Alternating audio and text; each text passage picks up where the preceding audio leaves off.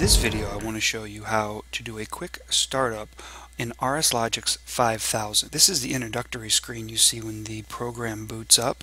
And what we're going to do is we're just going to click on the new program right here. This can also be accomplished by coming up to File, clicking New, or selecting the new icon in the toolbar.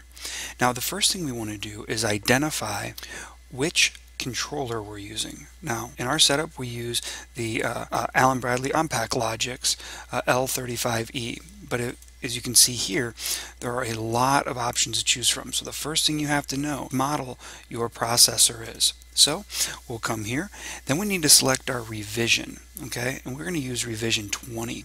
This can be identified in RSLinks, which I'll have another video on shortly. Then we're going to type a name in for the new controller. And this identifies the name of the project itself. A description here is optional where the name is not. Now, as you can see, this chassis type is blanked out. If you're using ControlLogix, these are all chassis based. So if it was, what you would do is you'd come here, you'd select a ControlLogix. Then you would actually have to select which chassis you're using, most easily identifiable by the number of slots that are available for your I/O card. Then you would have to select what slot number your processor is in. So in RSLogix 5000, the processor can be in any slot in the rack.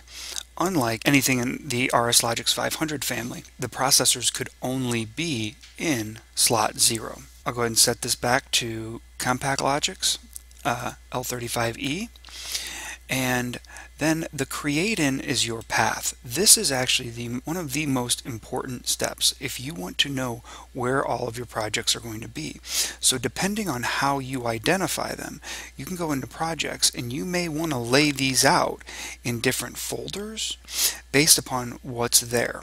Okay, so in this case we'll just go ahead, keep it in projects itself. Alright, security. This will allow you to set up certain security protocols or authorizations based upon your internal network. And then whenever you're ready, you go ahead and hit OK.